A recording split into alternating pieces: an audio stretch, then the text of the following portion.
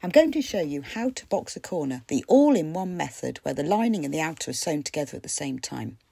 For this, I've used the Amber Makes Totally Tucked Beach Huts bag. Start off by taking the outer front and the outer back and sew them together down the sides and across the bottom. Then take the lining and sew that together down the sides and across the bottom.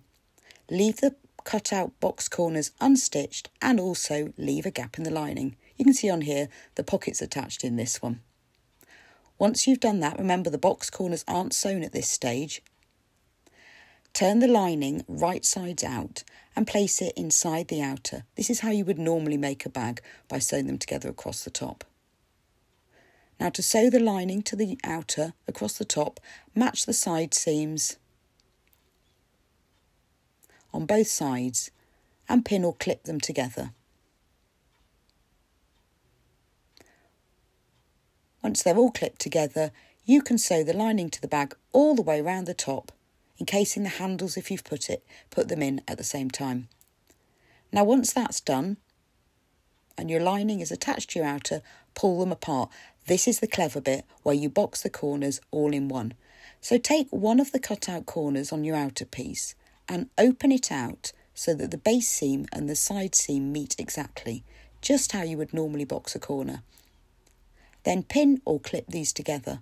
When you're doing the all-in-one method, it's easier if you've got fabric clips because you're going to move them in a moment, and it's much easier to do that if you're using clips rather than pins. But if you only got pins, it's fine. You just need to make sure you move and take them all out. Now follow the seam down from that box corner, down the lining, the outer, up the lining, and to the other box corner on the lining piece. Now in exactly the same way, match the base seam to the side seam and clip them together. Then clip them to the corner together all the way along.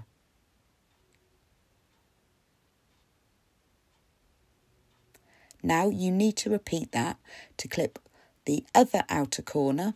It's much easier if you work on one corner at a time like this. Again, match the base seam with the side seam and clip it together. Give the corner a little pull to make sure it's all lying flat and you haven't got any pleats or creases in it. And clip across the corner. Now you've got one box corner left. So if you follow the seam along, you will find it the other lining corner. Again, open out the seams so that they are laying flat and then match the base seam to the side seam. So all four corners are clipped boxed in exactly the same way. But it's much easier to clip them one at a time before you join them together.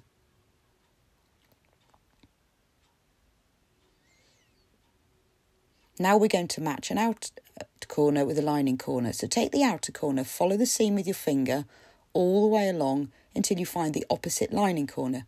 Now place them together so that those seams are matching, so that the seam that you've traced along with your finger is on the inside. This is where it's useful to have used clips, because now we're going to clip the whole corner together. So you've got 2 layers of lining fabric and 2 layers of outer fabric. Make sure the seams match. And then the clips that you've put in, you can take out the top one and swap it for the bottom one, or the other way around. So now you've got the lining and the outer corner all clipped together.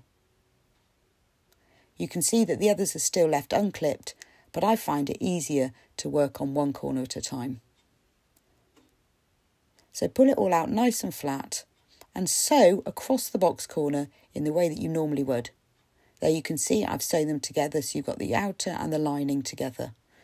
Now we're going to do the other box corner, so follow the seam line with your finger all the way along and place that seam so they're facing each other like this, and in exactly the same way as you did the other corner.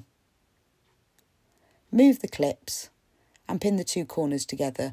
Always start at the centre so you can make sure that those seams are all matching up.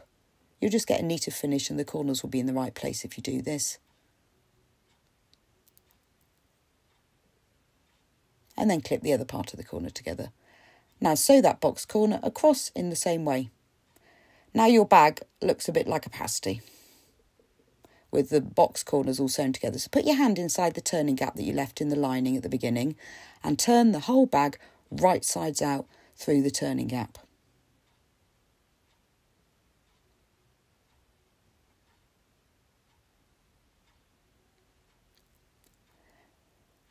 Now push the lining inside the outer so that the outer is on the outside. Whilst that turning gap is open and unstitched, you can put your hands inside it to push out the corners. It's much easiest to do this before you stitch the turning gap closed. So put your hand inside and just poke out those corners to make sure they lie right on the edges.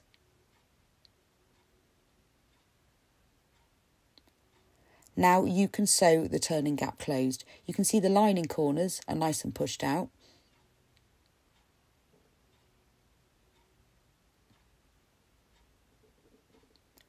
So just fold the edges of the turning gap under to the inside and pin or clip them together all the way along.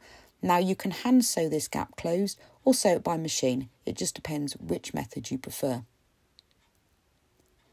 Now that turning gap is closed, your bag is finished. You can see that the lining stays really neatly inside because it's trapped in the outer box corners.